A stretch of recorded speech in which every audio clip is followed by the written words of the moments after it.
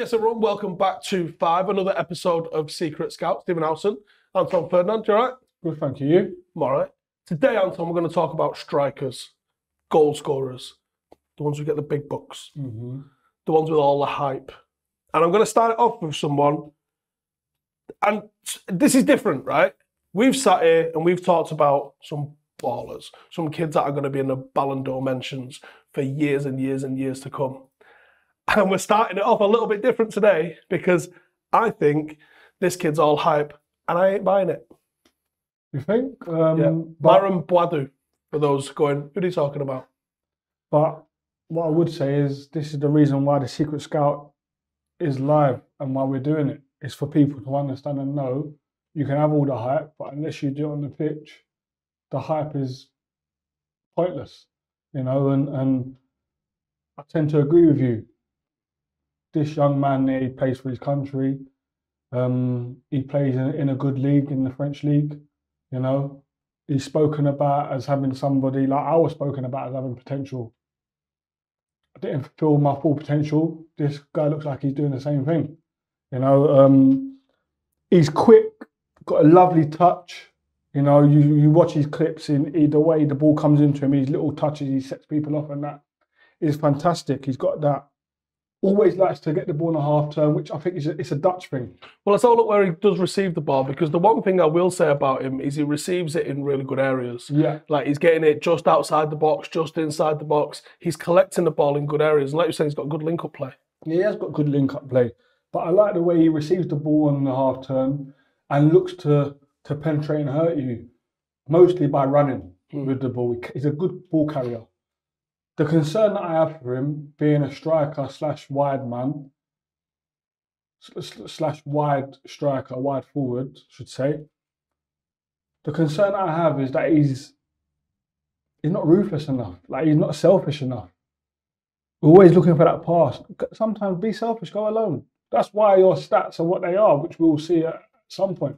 We've seen how many goals he's got in the league. It isn't good enough, especially playing in the French league where you get a chance. For me, it's down to the volume of shots, which might lead into what you were saying about his selfishness. Let's have a look at where his volume of shots is.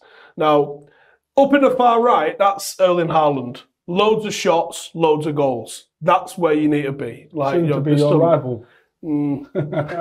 There's some serious talent that higher and more towards the right that you go. Boadu is right bang in the middle here. And this axis is in terms of your shots per 90. He's at the bottom end. He's taking 1.5 shots per 90. It's not enough. Elite strikers are taking 3, 4, 6 shots per game. If you want to score the goals, you've got to take the chances. He ain't taking the chances. And for me, I think he's getting into good areas, but he's maybe being a little bit of a perfectionist with the shots that he takes. I don't think he's having that scrappy goal that anything will do as long as it goes in sort of mentality. That goal scorer's mentality. Yeah. That Jermaine Defoe mentality. Yeah. As long as he scores, don't care what it comes off of, as long as it goes in. Yeah, you want to score the sublime goals. You want to score the goals from outside the box. You want them. Of course you do. But ultimately, if the ball goes in the back of the net off of you, the goal's yours. And as a striker, that's what you should care about, really, right? But see this here, this tells you what I'm talking about in terms of being somebody who's hyped and looking at what you think they can do. He's getting into position, he's doing that, but like you said, he's not fulfilling his potential because he's not being clinical enough. No. If he's clinical, we don't talk about potential. No. We talk about he's doing it because he's up here, he's around here. Look, Vlahovic, Erling Haaland, people that are just banging the goals in. No one's talking about his potential. They're just going, the kid's a monster. Let's have a look where he's actually taking those shots from, though, because we've got that on the map as well.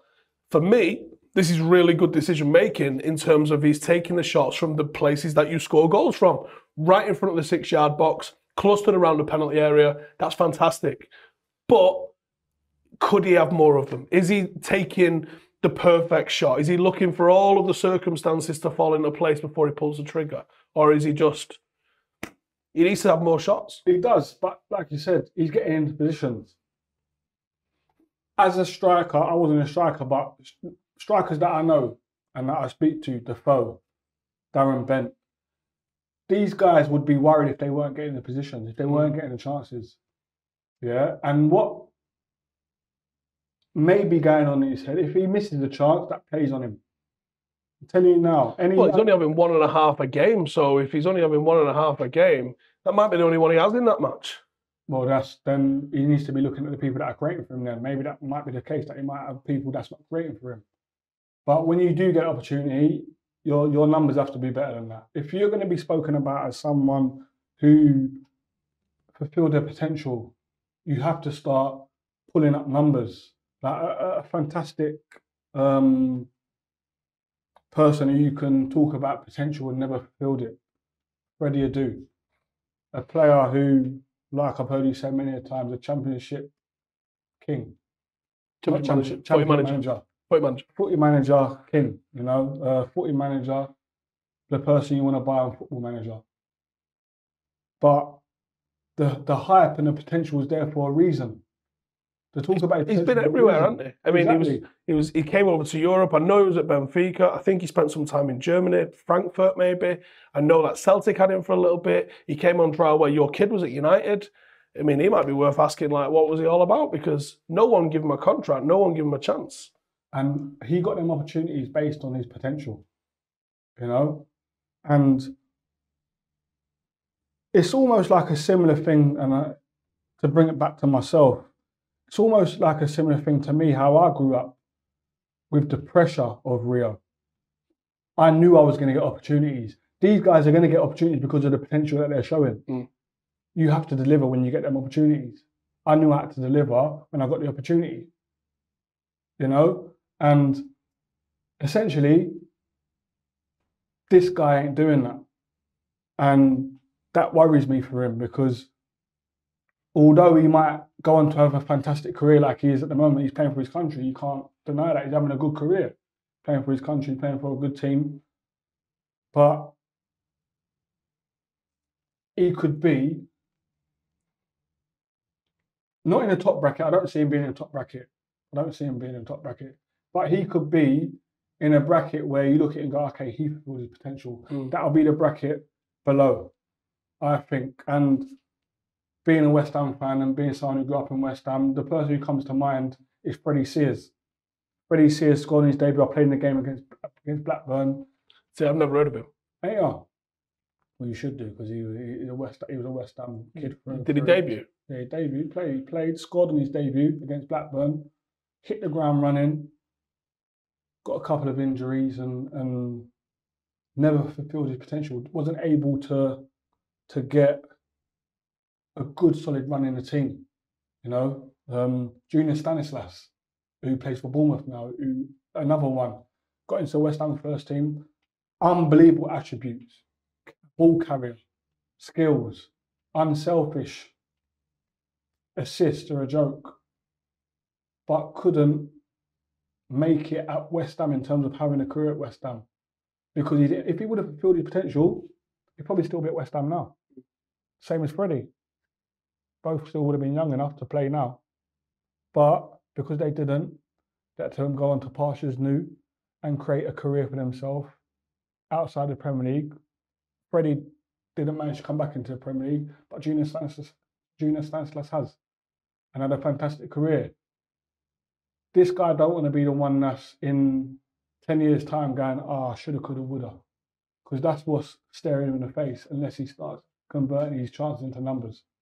See, it ain't all roses. It ain't all everyone's amazing. Sometimes we're going to tell you some harsh truths. Now I want to talk to you about someone who is doing the business, though. Someone who is currently reaching their potential. Karim Adeyemi. Oh, this guy. I've been watching these clips, and even my wife was saying to me, like, what are you watching? Like, you're right, because I was oohing and ahhing watching him. It was unbelievable. Seriously, the stuff he was doing, so fast and direct. Don't give defenders a chance to get set, because he just comes out. And as a defender, defending pace, and young players watching this, young kids watching this, your coaches will tell you, when you're running at someone, don't go at them slow. If you go at them slow, you're giving me an opportunity to now make your mind up for you. Step my feet, guide you. and force you where I want you to go. When you're coming at me at pace, I don't know what to do. What way did I show him? What foot is he? Oh no. Do I go left? Do I go right? Oh no, he's going to beat me. No, I've got to turn and got to run. You've got to make split decisions quicker, which makes it harder for the defender. This guy does that in abundance. One-man counter-attacking, low centre of gravity, unbelievable dribbling. And like you said, he hunts down centre-halves and he runs at you. And I can't quite tell from the angle that you get on TV with him, but it feels like he's almost going left shoulder, left shoulder, to sort of unsettle that centre-half so that centre-half can't just start to get a bit of a wedge on him and start guiding him one way. Do you know what really surprised me? And I haven't seen this in a long, long time, right? See when he's wide and he's breaking. The best player that I've played with, and anyone who's played with him in terms of running at full speed and delivering on the run, Jermaine Pennant. Jermaine Pennant on the run, full tilt, whip on a sixpence. He was a joke. This guy can cross a ball at full tilt. He's got the shimmies at full tilt. This and when I saw it, I was like, wow, the only player that I've seen do that is Pennant. It's Pennant. I was lucky enough to play with him. What a player. Unbelievable, like, seriously. Another one, potential, didn't fulfill it fully. Played in massive games, played for big clubs, but for what he had, for what artillery he had in his locker, he should have been one of the best. He should have 50 caps for England. He was a joke.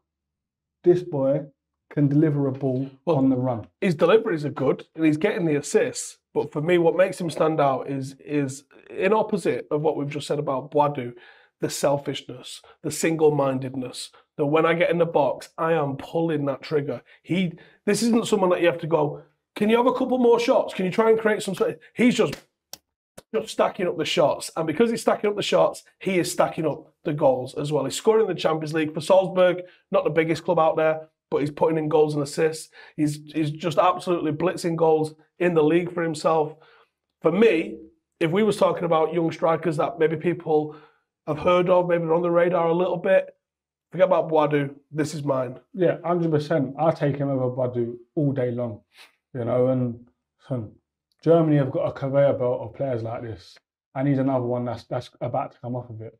You got a striker for us? Yeah, I've got another striker for us that I'd like to talk about.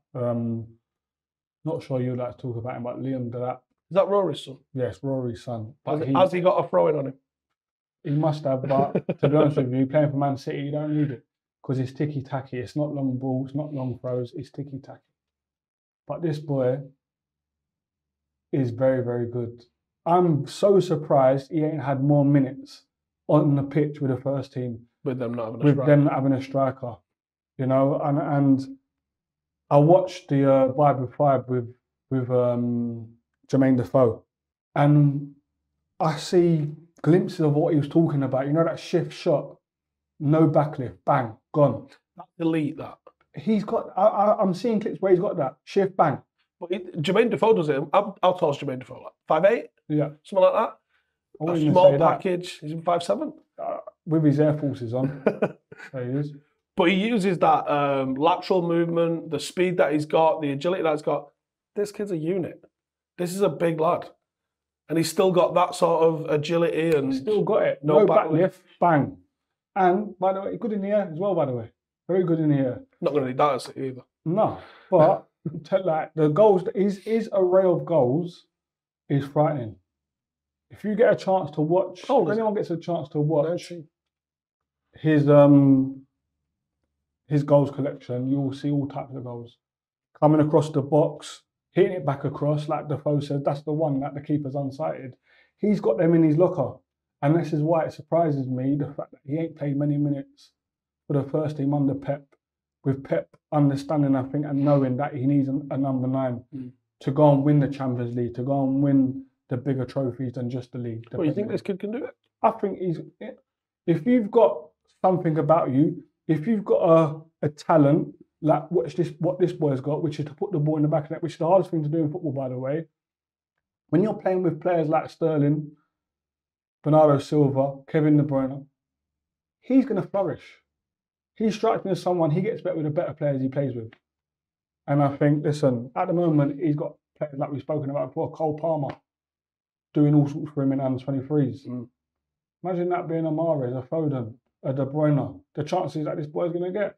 He is a bagsman. You don't get many bagsmen nowadays, but he is a bagsman. All right.